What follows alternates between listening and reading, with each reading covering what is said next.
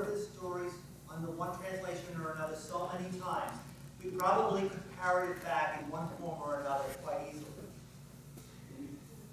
And it becomes just words. And while it is a story told with words, it is a reality that goes way beyond them. And that's the difficulty of even trying to preach beyond a brief reflection. Words become an afterthought. What we witness today, what we begin this morning as we begin Holy Week, is almost this, call it schizophrenic if you will, very strange week of prayer and liturgy that starts out with triumph and ends in brutality. And you know all the characters. I dare to say many of you now have the face of Peter and the face of all the others firmly lost in your memories. Sorry, Jules, you're forever going to be a weenie. The good friend. And Jim is a good thief. There's something about a former warden being a good thief. I'm not sure if I'm comfortable with that. But you know the characters, you know the drama. Focus on one name, and that is the name of Jesus. We of the 21st century, we are now the children of a culture that makes us very comfortable with celebrities who are known by their one name. And for those of you who are old enough, you might remember an Elvis, or a Cher, Madonna. Or if you play sports, you know Michael, or Kobe, or Shaq, or Brianna. But focus on this name. Focus on the name of the person who gives his life for us. It's known as God Saves, or in Hebrew, Joshua, or in English, Jesus. This person enters Jerusalem, probably a much warmer day than we entered this church. Triumph and celebration, and within 5 days he is given up to death. Not only death, state-sponsored terrorism. It's brutality, it's death on a cross. Death on a cross is the worst possible way to die. It's reserved for slaves and criminals and aliens, for people who have no rights and no hope. Within 5 days of being received with all of the military honors of a conquering general, he is going to endure physical torture, social rejection, and utter spiritual abandonment. And if the words of Psalm 22, my God, why have you forsaken me? If those words mean nothing to you, you have not experienced yet pain in your life. And if you have, you know what those words mean, and you can understand why someone would cry them out in the moments of dying. When Paul tries to tell a story to these Christians in Philippi, the reading that we're on there, the second reading, he asks in the context of a question, would someone love you that much? Would someone care about you that much? Would someone offer himself for you that much? And the answer to that question is one word. It is Jesus. It is the answer that God gave. It is the answer that Paul gives. Paul tells those people, and what he probably did was he took a song that Christians used to sing.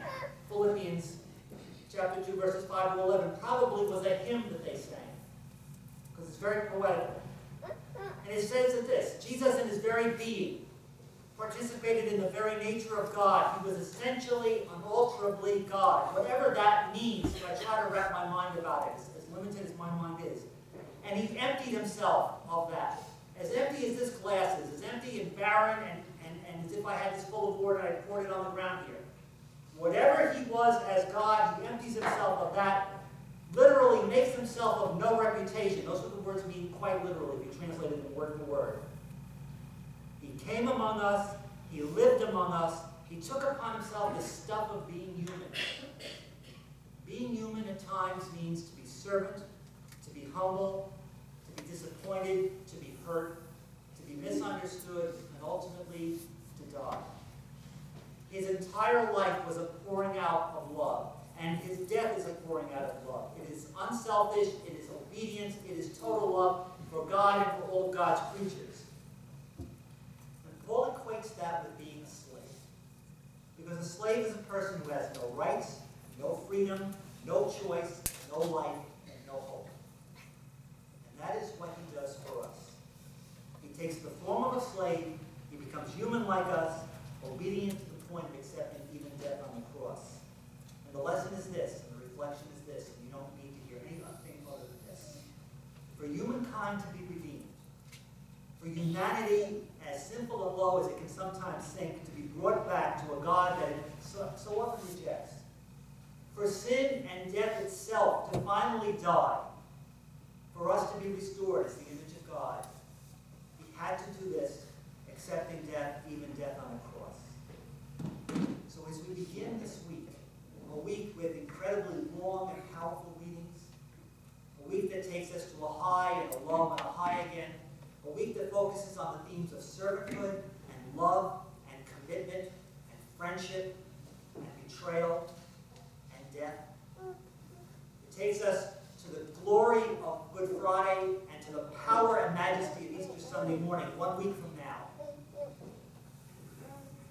Jesus experiences his calling and his destiny for us. Because God loved us that much, that God would empty himself and become one of us. So let this week be you behold. Enjoy the time. Take the time. And realize what was done for you. For love. Because that is what God is about. For you. For love. That every knee should bend in heaven on earth, and every tongue proclaim to the glory of God the Father.